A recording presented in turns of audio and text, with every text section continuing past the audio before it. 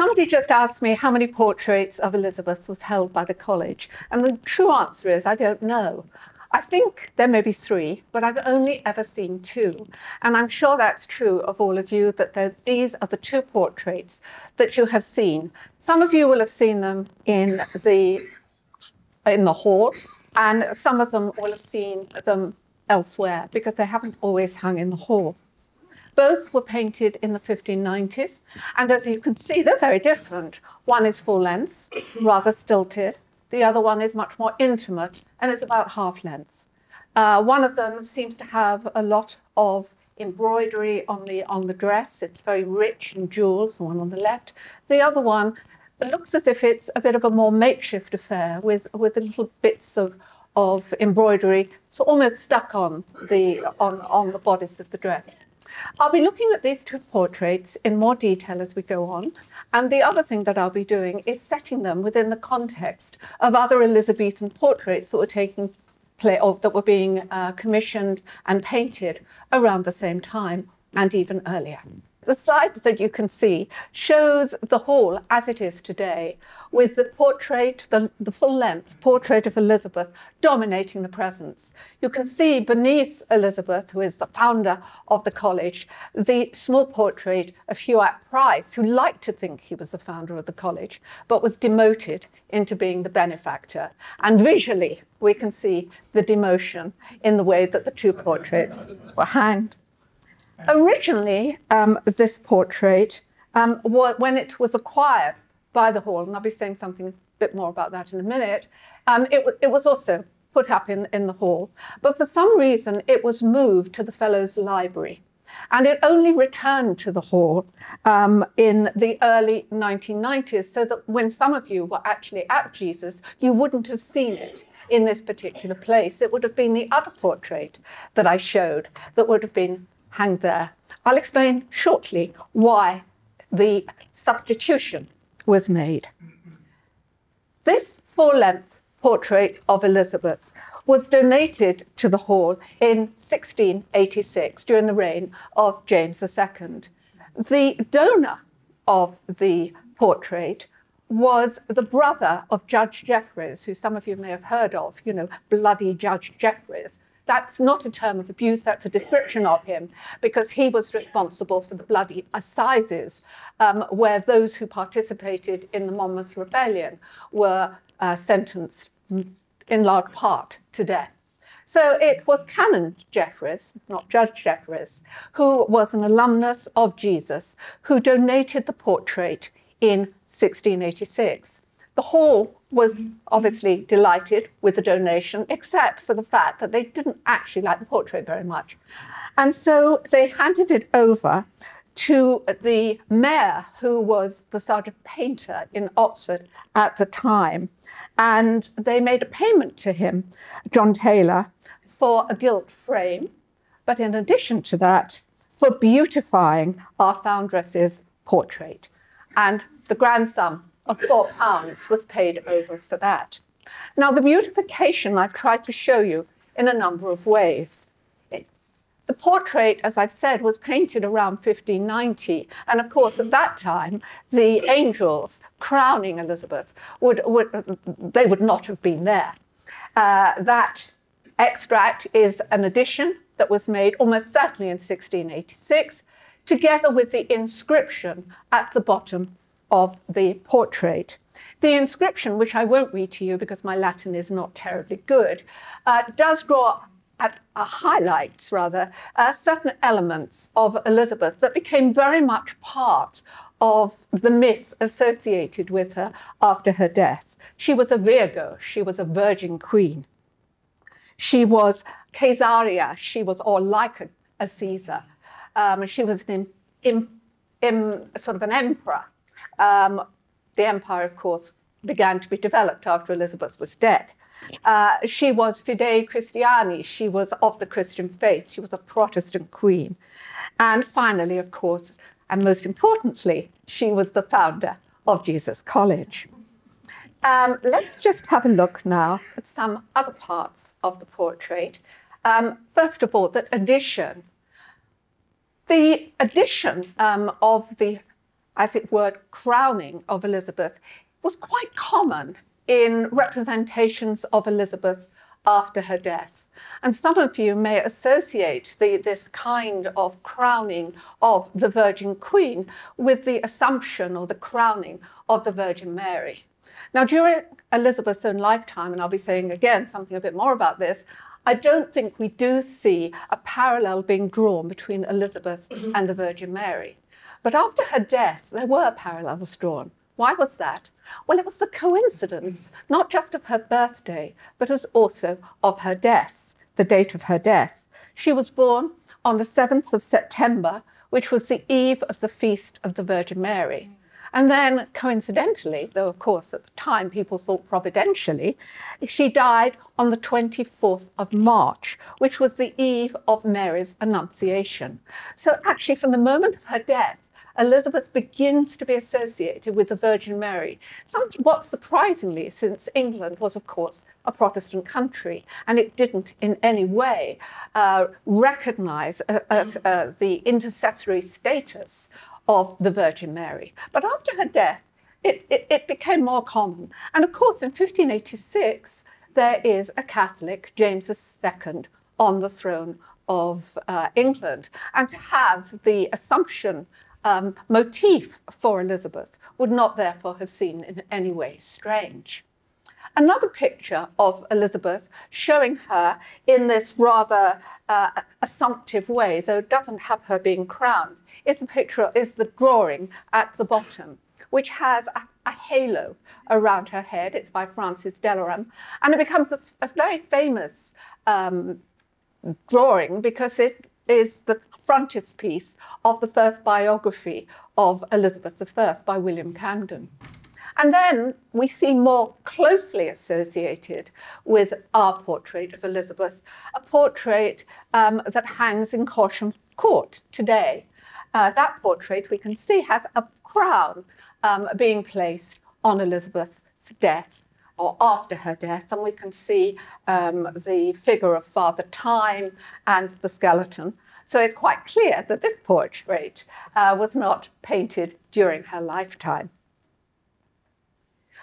The dress, which is not an addition, was one that contains various motifs that could be said to be associated with the Virgin Mary, in particular the rose and the star, which you can see on the dress. I don't think I need to point it out to you, but there's the star, and the roses are along here. Okay. So the rose is associated with Mary long time because she was seen as the rose without thorn. This was associated with Marian iconography, that she was born also without sin, with the Immaculate Conception of her mother. The idea of Mary as being a star came from the Stella Maris association, which was made originally, I think, by Jerome and is thought to have been a mistranslation of the Hebrew at the time.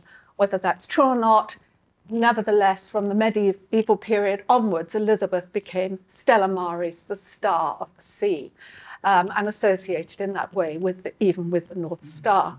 So when we see stars and roses on Elizabeth's dress, it's easy to make the assumption that Elizabeth is being associated with the Virgin Mary. And some of you may have seen the film, the first film by Kapoor of Elizabeth I, where at the end of the film, after she's suffered all these rebellions and plots and conspiracies, she kneels down before a statue of the Virgin Mary and takes inspiration from her and becomes the Virgin Queen. And then she emerges as if she's just walked out of the Armada portrait, which we will be seeing a little later.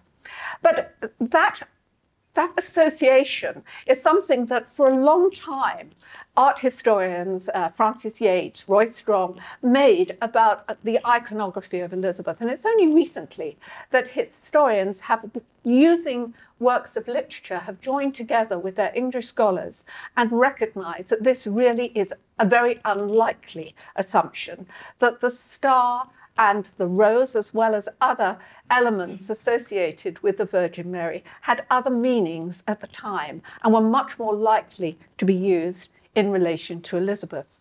So if we take, for instance, the rose first, most obviously the rose is dynastic.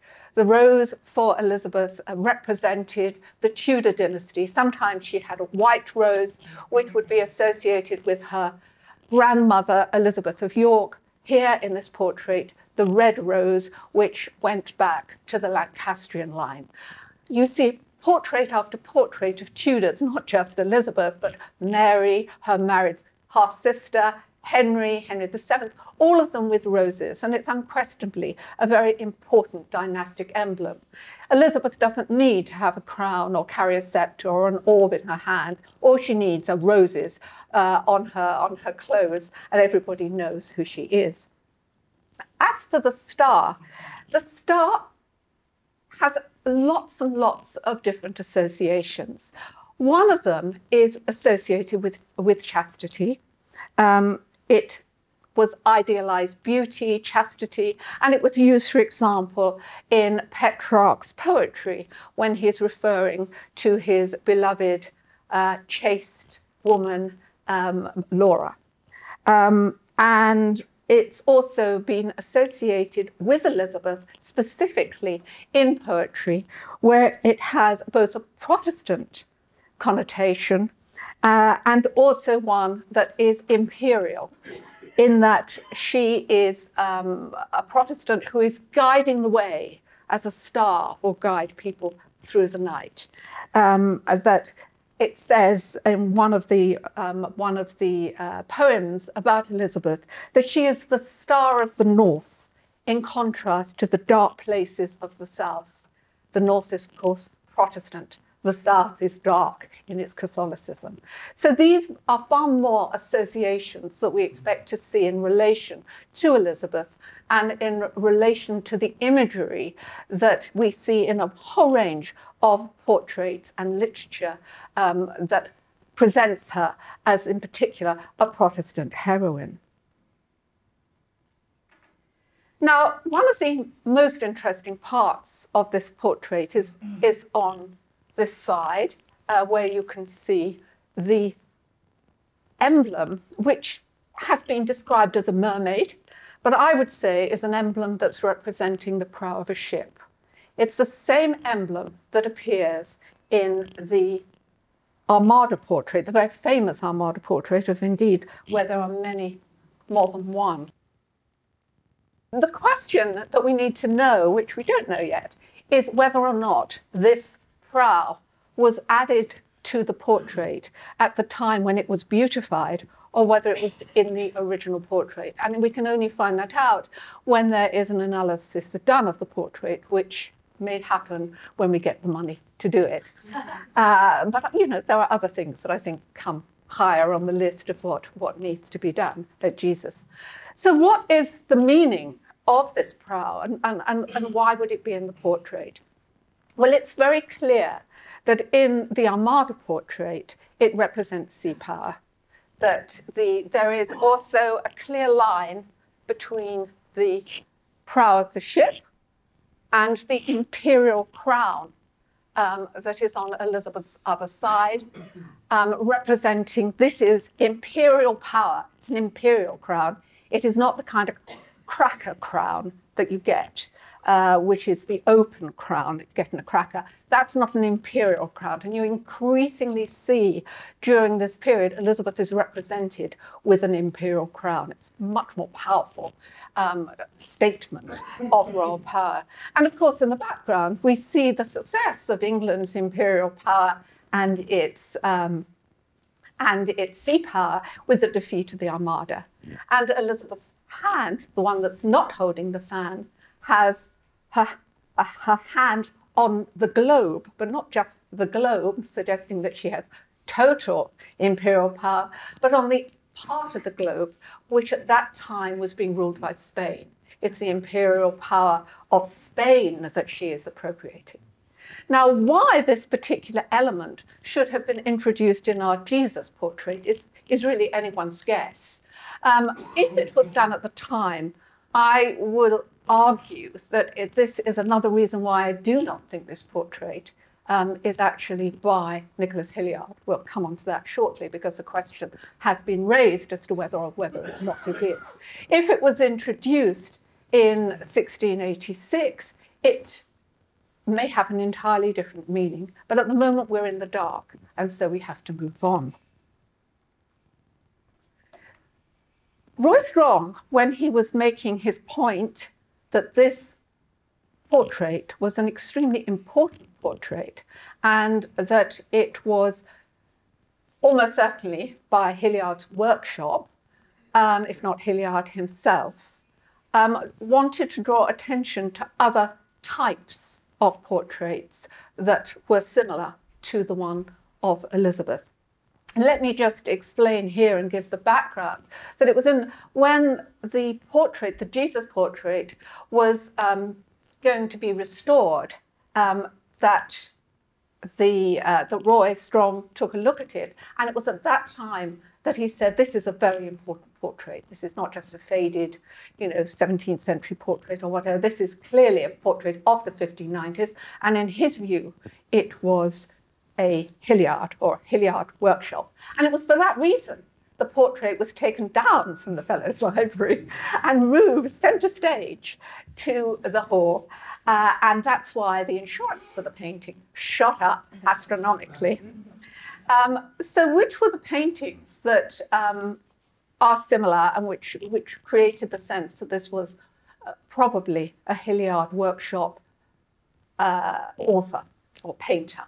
Well, the most important one is the one in the middle, which is actually a very small portrait, much smaller than the one that we have at Jesus. It's in Hardwick Hall, and it is certainly by Roland Locke, who did spend time in the Hilliard workshop. So we can see huge similarities there. I mean, it's the way that Elizabeth is standing, that her dress is very elaborate, that she has one hand on the table, that she's holding a fan. In many ways, I would say, this is another reason why I don't think it's a Hilliard, because Hilliard is so much more imaginative than to keep, as it were, churning out the same sort of portrait. This is, a very workmanlike approach, but I'll stay quiet on that one for the moment. And this is the portrait, the other portrait over here, which was also seen as being part of the type, which is at present in Trinity College, Cambridge. And again, we can see some of the similarities.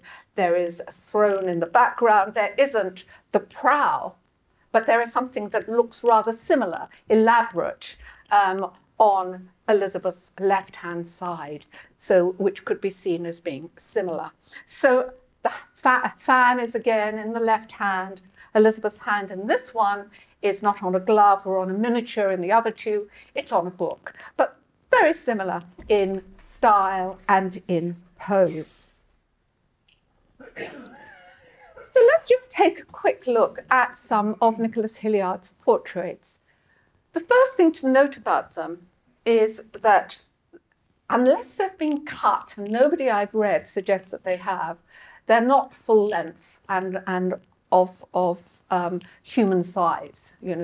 Hilliard, of course, is best known for his miniatures, but he did do some portraits, and the most famous ones we can see here are of the pelican portrait and the phoenix portrait.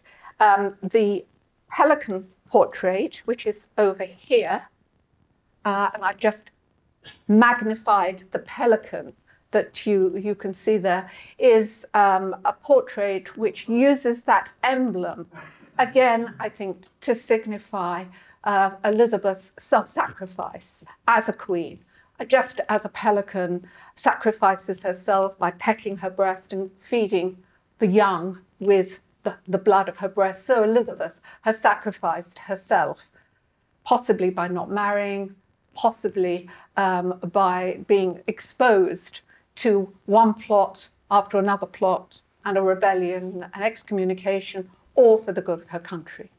And in the second portrait of by Hilliard, we have the phoenix, Now, the phoenix has been an emblem that's been used by monarchs many times, and it has different meanings in different contexts. The meaning, usually in relation to a monarch, is that the monarch is unique. Just as there's only one phoenix, so there is only one of this kind of monarch. And this monarch, just as a phoenix can only be replaced by another phoenix, and there's only one at a time, so the monarch can only be replaced by another monarch, and there's only one at a time. So it's very much an emblem that we associate with hereditary monarchy. However, it can also be associated with Elizabeth in two other ways. One way I'm not so sure about, but I will mention it to you anyway, and that is the idea of virginity, that Elizabeth is not going to have a child of her own body, and consequently the succession will be brought about some other way.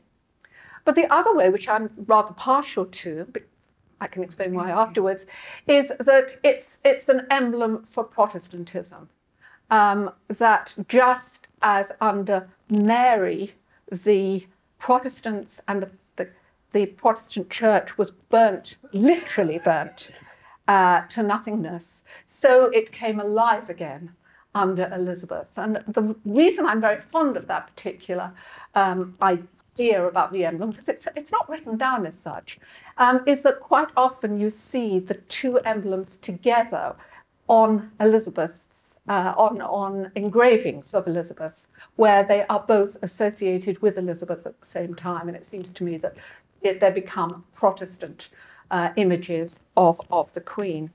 I thought I'd just show you one very recent similar portrait by Hilliard. It's just been discovered at Waddesdon.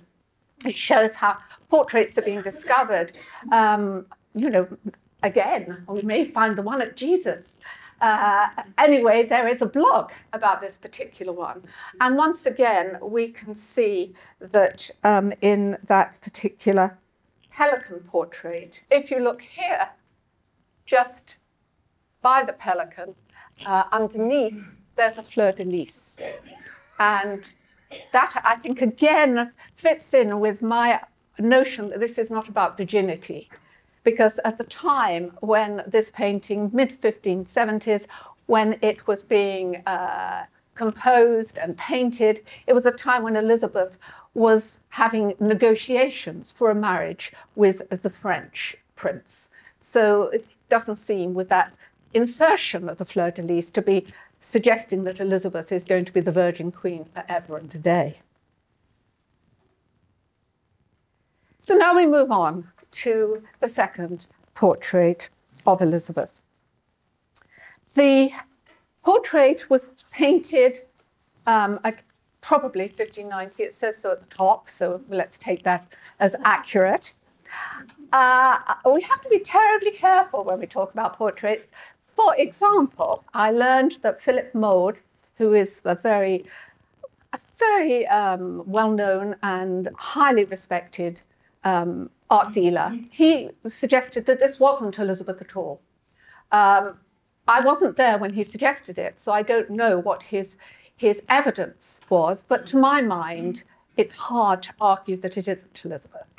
It's not just that her hair is red. I think the shape of the face is very, very like other representations of Elizabeth. The fact that, of course, she was an older woman in her late 50s in 1590 doesn't mean anything at all that this looks like a young woman, because there was what was called the mask of youth, the face pattern where Elizabeth would be shown as if she was a 20-year-old or a 30-year-old, not a woman in her 50s, 60s, and eventually 70. So that doesn't lead me to think it isn't Elizabeth, but there may be some other good reasons.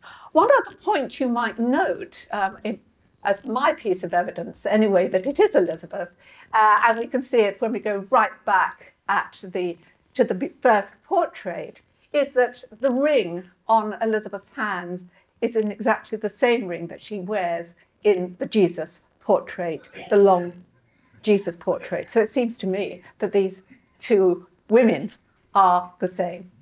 But we move on. What is noticeable about this portrait is the cherry in the ear. It's sometimes known as the cherry portrait. There's a double cherry in Elizabeth's ear.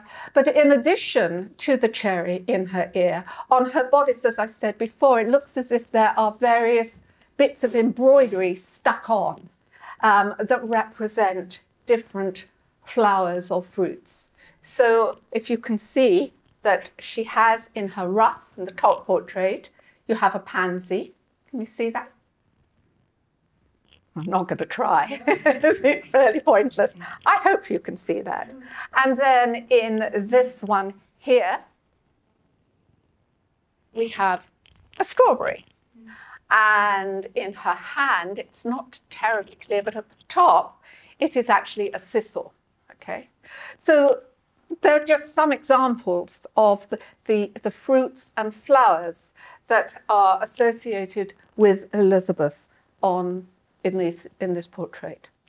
Now, once again, a link has been made between the fruit, or certainly one of the fruits, and the Virgin Mary, or Marian iconography, and that's the cherry. That the cherry has been associated with Christ's passion and therefore with the mother of Christ. And maybe that's why it's in that portrait. If you take the Kapoor film approach, that might be a reason why she has cherries in her ear. On the other hand, cherries in mythological times were believed to contain an elixir which gave gods immortality, and that there is a strong divinity associated with the cherry. And of course, through common parlance, and I'm pretty sure the common parlance was there in the Elizabethan period, cherries were also associated with virginity. So it could be that, that the cherry is making reference to Elizabeth in 1590 as a virgin queen. Who knows? What about the pansy? Well, Elizabeth has been associated with pansies since she was a child. It was said to be her favourite flower. But there's also a pun on the word pansy with pensée. And it reflects, it gives her the sense of being meditative and reflective. And also, of course, she did write a translation of a work which was in French, pensée. So it's drawing attention to Elizabeth's inner life through that flower.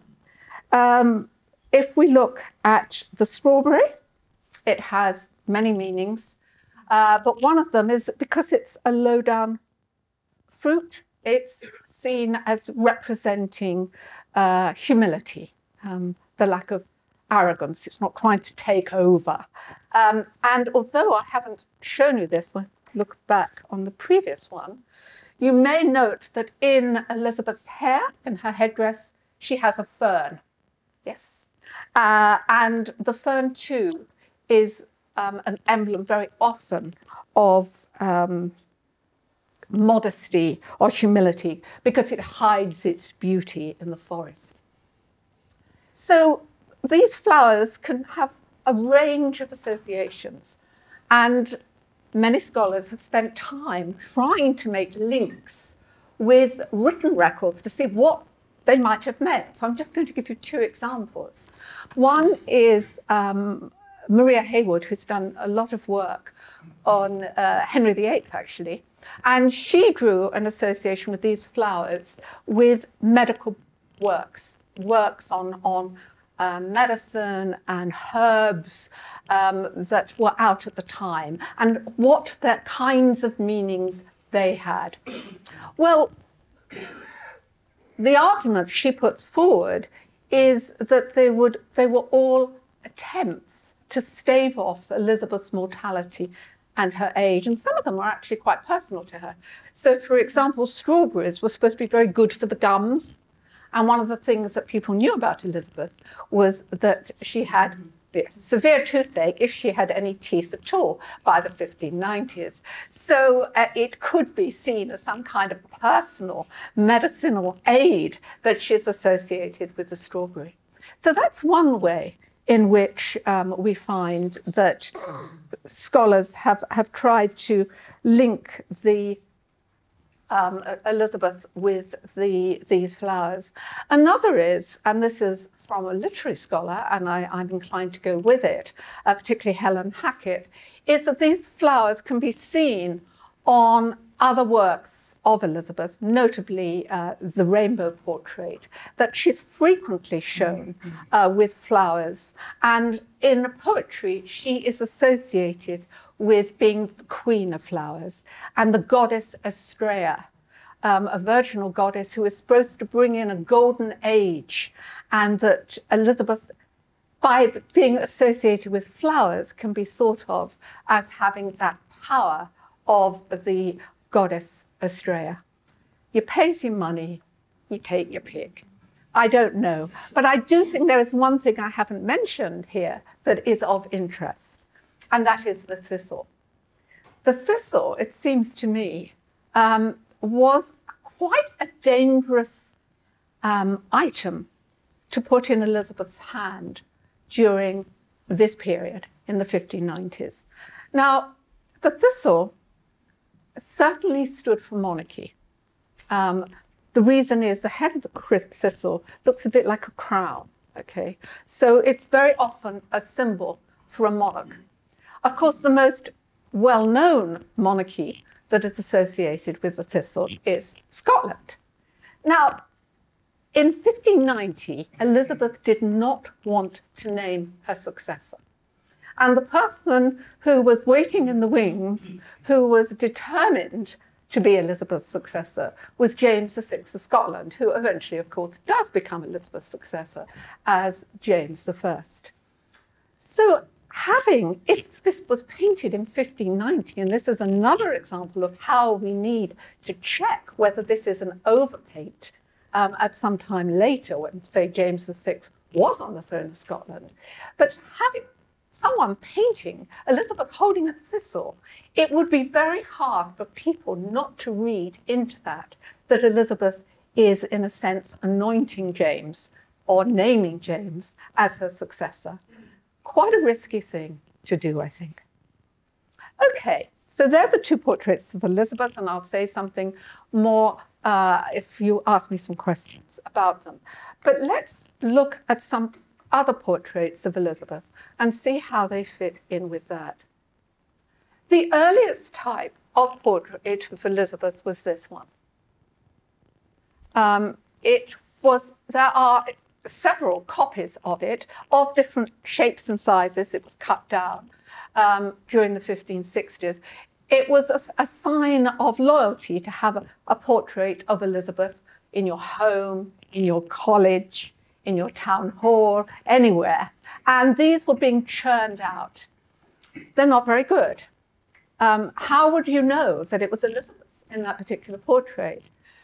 There's one giveaway, and I've highlighted it, which is the necklace that she's wearing. It is a necklace that was associated with the crown jewels. Henry VIII wore it, and just by wearing it, she is making clear that she is the rightful heir to the throne, for those who are in the know. So it's not surprising that around 1562-63, Catherine de' Medici of France, who knew a thing or two about self-representation, said to the English ambassador, you know, your queen needs to get a new portraitist. And the advice was taken. And initially, the kinds of portraits that were being produced were of what we would call a Netherlandish style. And I've chosen this one here. It's quite a recent portrait in the sense that it's recently been found. It was produced around 1564. But what's interesting about this portrait is twofold. One is it's a very early, probably the earliest full-length portrait of Elizabeth. But secondly, it demonstrates that in the early part of Elizabeth's reign, at any rate, Elizabeth was being presented as a marriageable queen. this notion that Elizabeth was somehow a virgin queen from day one, or even before she became a queen, and that she had, taken an oath never to marry, and she knew she could never marry and contain power, I would argue, is far from reality. And this portrait is perhaps another example of how it just doesn't fit with what we know about Elizabeth. I have blown up on this side the background to the portrait. And what's interesting there is that you have flowers and fruits, some of them open, most of them in pairs, which imply fertility. And fertility, of course, in the 16th century is associated with marriage. So Elizabeth in this portrait, and it's clear that Elizabeth was the commissioner of the portrait, which it does not always happen, that she was presenting herself as a queen who would marry within the near future. Let's turn to the older portraits of Elizabeth. And I've chosen these two for particular reasons. The one on the far side is a portrait that was painted in 1579.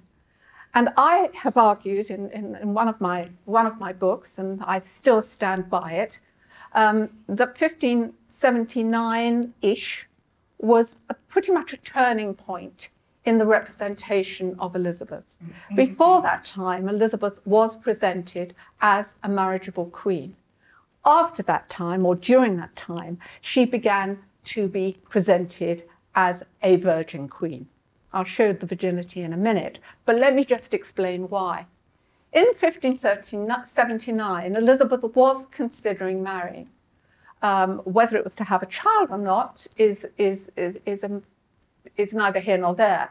But she was planning to marry a French Catholic, or wanted to marry a French Catholic. And there was a lot of opposition to that particular marriage.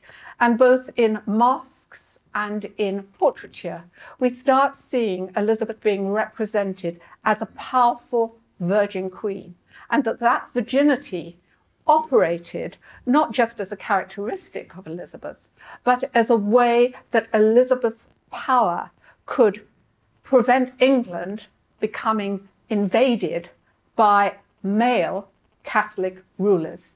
And virginity thus became a metaphor for England's strength as well as Elizabeth's strengths. So just let's have a look here and see how does that work in this portrait. Well, it works through the sieve. And again, one of the ways that one should look at portraits is how objects in a portrait are juxtaposed. And again, if you look at a direct line with the sieve, you get a globe. You get empire. So the sieve represents virginity. I'll explain why in a minute. And it is linked visually with empire. So why is a sieve representing virginity? The answer really is associated with the story that was repeated in Petrarch, his poem on chastity, but went back way before that, about a Vestal virgin whose name was Tuccia, who had been accused of not keeping to her vows of celibacy.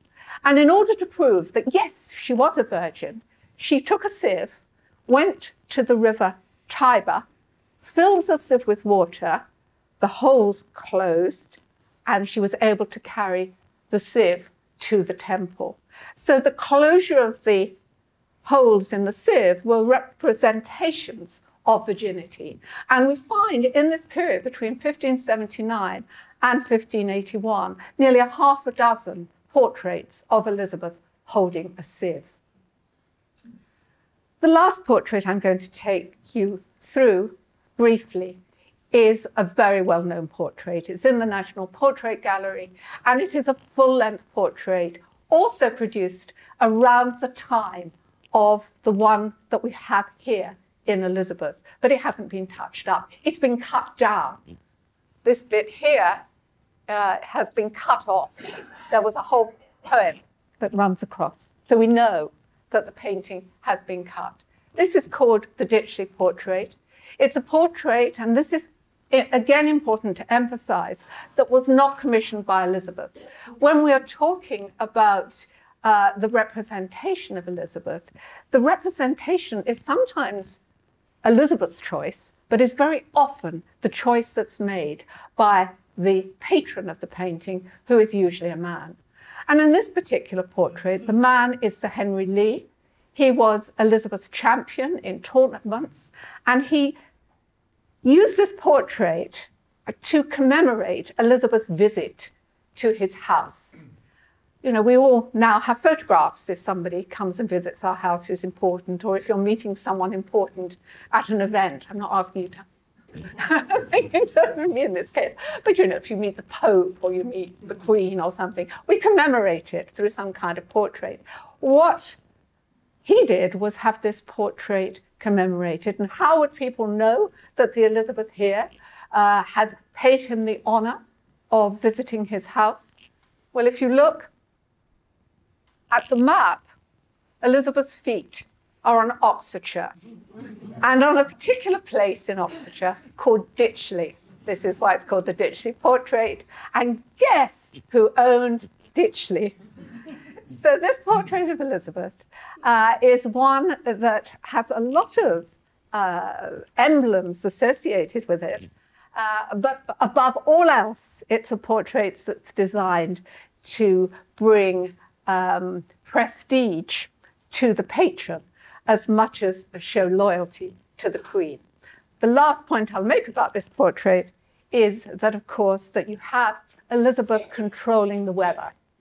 And you get this in quite a lot of portraits post 1588, because the myth went, of course, that God was working the weather through Elizabeth to bring about the defeat of the Spanish Armada.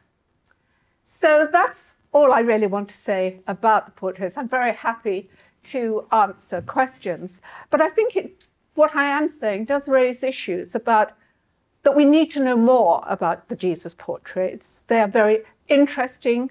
They carry a lot of emblems with them, but it would be wonderful to know just what was overpainted, just what the timing was. So if there are any donors among you, I won't say no. Thank you.